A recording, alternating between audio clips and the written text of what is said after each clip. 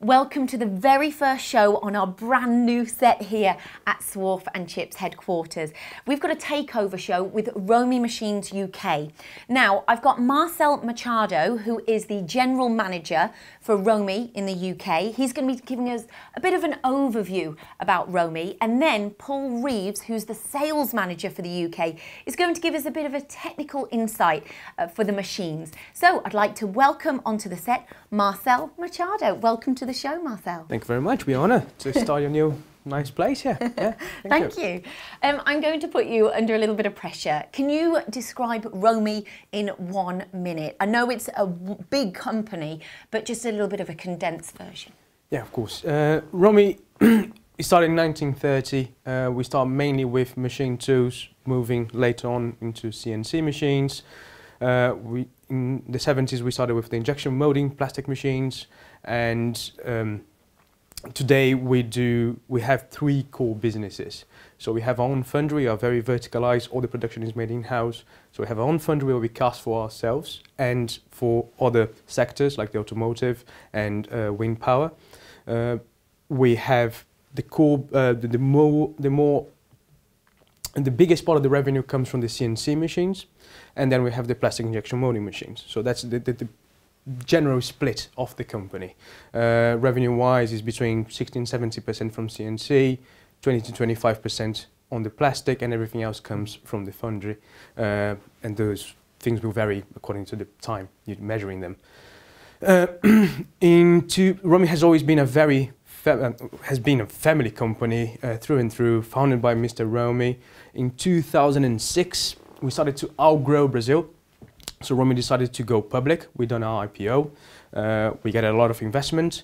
The family stepped out. We have a professional CEO, and we used those investments to expand mainly into Europe. So we purchased Sandretto, which was injection molding machines manufacturer in Italy. With that came all the structure we have in Europe today. And later on in 2012, if I'm not mistaken, gonna get stick for that, we bought Burkhardt & Weber. They make very large, I mean really large horizontal milling machines. So today we have 11 factories, all in all, counting with Burkhardt in Reutlingen in Germany, and one subsidiary in US. So a strong presence in Europe, very strong presence in Brazil, and expanding. Okay, that was a little bit more than 1 minute. Was it really? Oh, sorry. It's got a lot to say. It's a big company. Now that was longer than 1 minute, wasn't it? Yeah, it was. It goes fast though. It's hard to count. Yeah, and Joe's here as well today. And didn't you produce the first Brazilian car? We did indeed, actually, yes. In the 60s, Romi got a license from a company called Izeta. Was one of those nice, pretty bubble cars, and we manufactured them from 60 to 64 in Brazil. That was the first properly. We had other cars in Brazil, but they were all imported. So that was the first fully manufactured car in Brazil. We were in good company in Europe. They were licensed by BMW. So there you go. Very nice. Now, talking about the tech center, this is your head office in Brazil. Yes. Talk us through this. All right. So recently, we expanded our training facility. We are very focused on the training side, so we can see the benefits of training people when they get a new machine. So for that, we decided to expand part of that. So what you see now, it's the brand new tech center with a bit of everything that we do. So behind there, you can't really see. There are some classrooms. They are always busy. And we will go through everything. So from programming using the machines, optimizing your process, to then actually going there and touching and using, and your employee will walk out of us fully capable of running what you just purchased. And what have you got for the UK? Because I know you've got a big centre in Rugby, haven't you? Yes. So we try to give the same experience from the headquarters everywhere we go. So in Rugby, we have 20,000 square feet of warehouse and the offices on the side. In there we have a showroom and a stock of machines, so we try to keep the availability of the machines short. We have a large warehouse, part of the warehouse for spare parts, around £1.2 million in spare parts at all times. All in all, this stock is around £4 million. And part of that as well is a training center. So we have a nice training room which can accommodate around 18 people comfortably. We can make it a little bit cozier. And same principle applies. So on the training room, you will get a full training on what you purchase and being capable of running that piece of equipment to its best capacity. It also goes before the sale. So if you're not sure what you need, if you need help with your application, we have application engineer. He will look into that challenge. We will define the best machine for you. We will bring that project in-house, run it for you, and then you will be completely satisfied with that application before you can commit to us. Yeah, it's good. Where do your machines fit in the UK? I think we sit in a nice place in the market now. It's probably the widest in terms of size.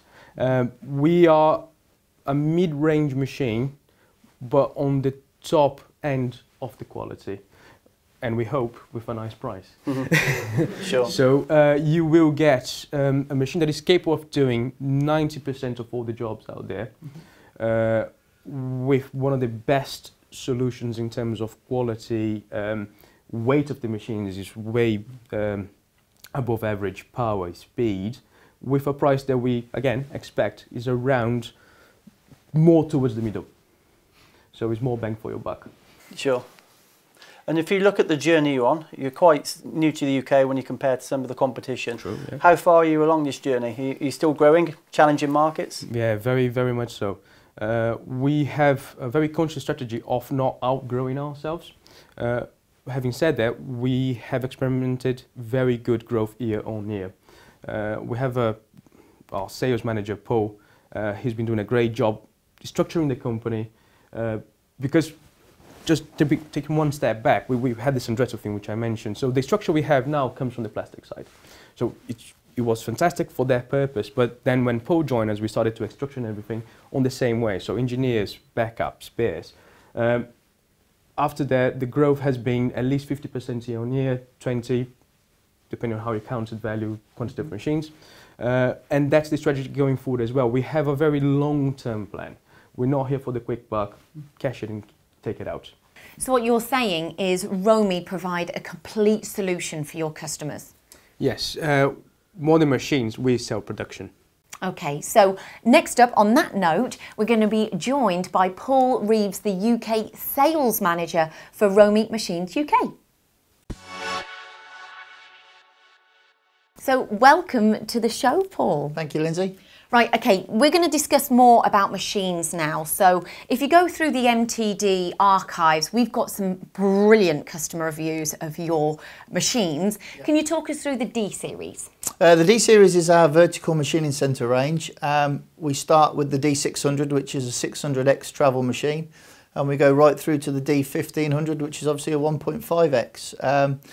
All machines come with 30 tools as standard. We offer 2 spindle options, an 8,000 or a 10,000 RPM.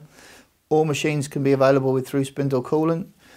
We've got a maximum cutting feed rate of 20 metres a minute, and we go up to 15,000 RPM in spindle speeds. So what's the USP for the D series?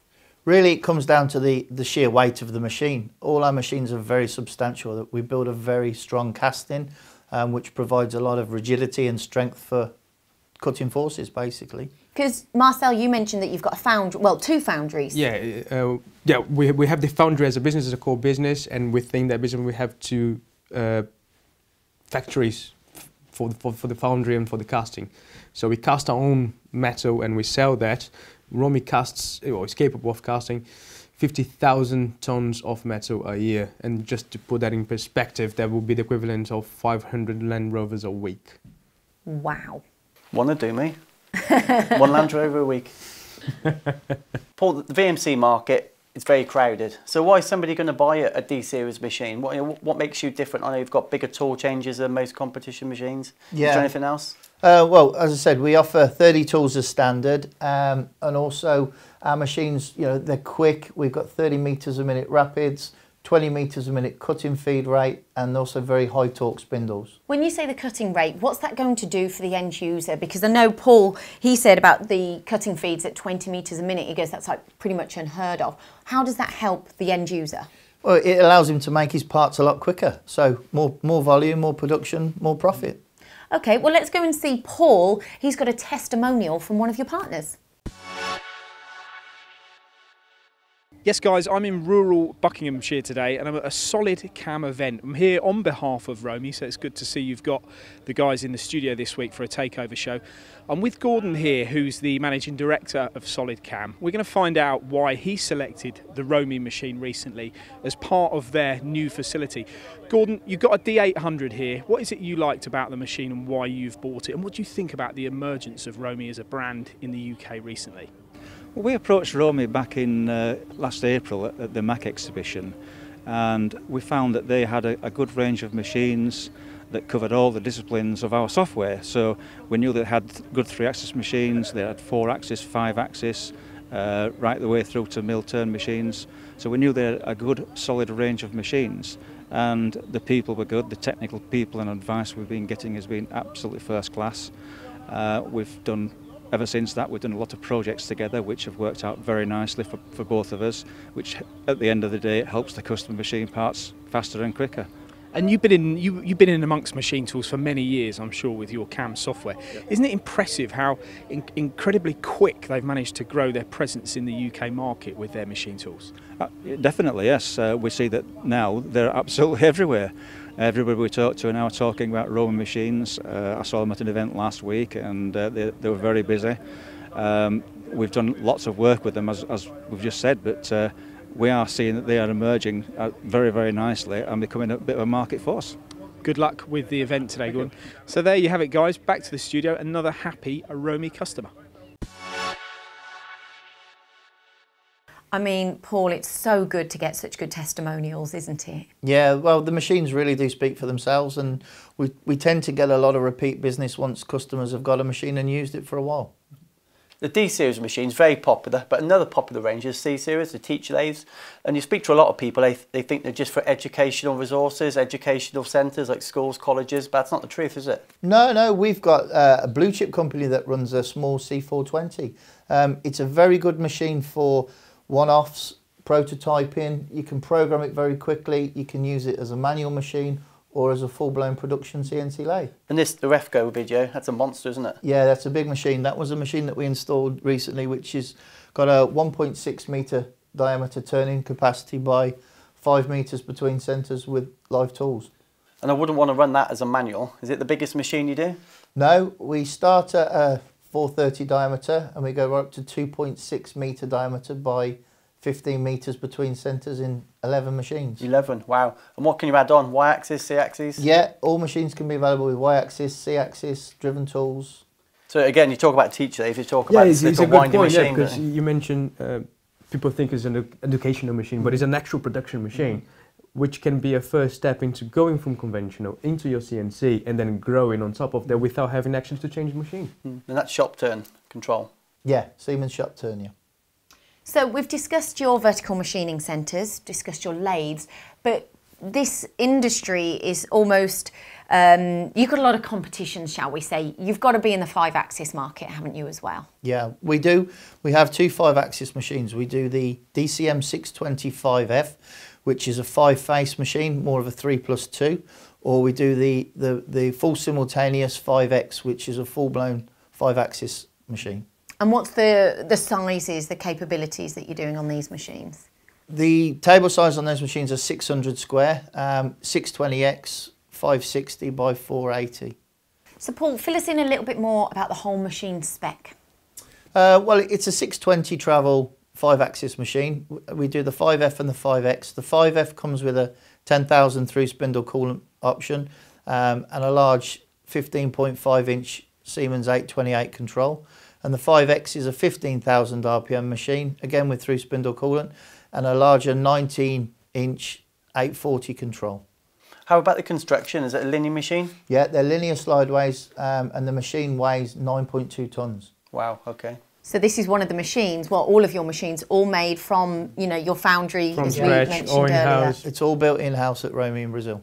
So do you make everything other than presumably the Siemens control? Yeah, obviously we buy the controls in from Siemens, and that's the only outside part that we fit to the machine. Everything else is done by us. A question I've got, obviously you launched the X, the full simultaneous 5-axis machine, and then you almost went back in time and made a 3+2 machine. So if you've got a full simultaneous, why have you gone for a 3+2? Not everybody needs full 5-axis, and obviously there's a big cost saving in just the 3+2 machine. So we launched that machine to kind of fill the gap in the market, and so far it's been working really well. Yeah, I guess there's not much true 5-axis machining work available, is there? It's all 5-sided machining, so. Absolutely, and that machine allows you to do all that work. And again, on the thing we say, we cater for 90%, you know, again, only 10% of the 5-axis will truly be an interpolated service that you really need their level of capacity of the machine. So we were possibly overcharging customers when they could have a much nicer solution for a nice budget. And the machine's made on exactly the same casting, so there's not really a great deal of difference. I guess the same machine essentially, just a down-rated control maybe? Can't tell them apart, yes. Absolutely, yeah. So you went to Southern Manufacturing and you launched this machine, didn't you? Yeah, it made its UK debut at the this month's show. Went down really, really well. We ran the Darth Vader head demo, which everybody really liked seeing. And yeah, the machine was really, really well received. Brilliant. That's what you want though, isn't it? Yeah. Especially at a show. And again, shows are brilliant, and we say it every single time. People get to see the machine running, they get to see the accessibility, the usability. And I know accessibility is a real key selling point for your machines as well, isn't it? Yeah, on the 5F and the 5X, obviously it's a double door machine, so loading parts in and out is really easy to do. What I like about that Darth Vader demo, to look at the finished part, it looks like a simultaneous part, doesn't it? But it's actually a 3+2. Yeah, well, it shows the power of the 3+2 over the full, full simultaneous 5X machine. Yeah. And we can't finish the piece, Paul, without talking about the GL range, yet another popular range from you guys. Yeah, GL is our slant bed turning centres. Again, available as a standard 2-axis machine or with live tools, C-axis. We also produce a Y-axis machine and a full sub-spindle machine as well. Very popular machines. Who's going to buy the GL range? Large volume producers, really. You know, you can fit the machines with bar feeds. They can do lights out manufacturing. They're high volume producing machines. Right, and you know, for 2017, because we've covered your machines, what have you got? Have you got any new releases or open houses? Yep, we've got a couple of open houses planned for this year, and also we'll be exhibiting at the upcoming EMO show over in Hanover. Perfect, so you've got a busy year ahead. Yeah. So we've learned all about the machines, and finally, for all the Swarf and Chippers who have maybe heard of you, seen you at shows, seen you on the MTD site, have you got any final few words for them? Yeah, I think I can take this one. Most people, we understand we're not the most known brand in Europe, as well as we are in Brazil at home. But when people buy our machines, what we would like them to see and understand is that they're not buying a machine from a reseller. They're buying from the manufacturer. A manufacturer who's been making machines for 87 years. So when we buy that piece of kit, you're not only getting there, you're getting all the expertise that we have in manufacturing that we will lend it to you on the pre-sales process, during your purchase and afterwards. We're not selling you machines again, we're selling you production. And also, most of the customers that come to our showroom in Rugby usually end up leaving with a machine. Perfect. So please come and join us, yes, please. We will. But before you go, we've got you a couple of the mugs. Oh, actually, we do as well. This is a first. Have a look at us. Thank you very much. There we go, we can have a cup of tea after this. You're gonna have to. You have to give the competition this one. Yeah. Thank you very much. Thank you so much for joining us, Marcel and Paul. Thanks for having us. Thank you. Cheers.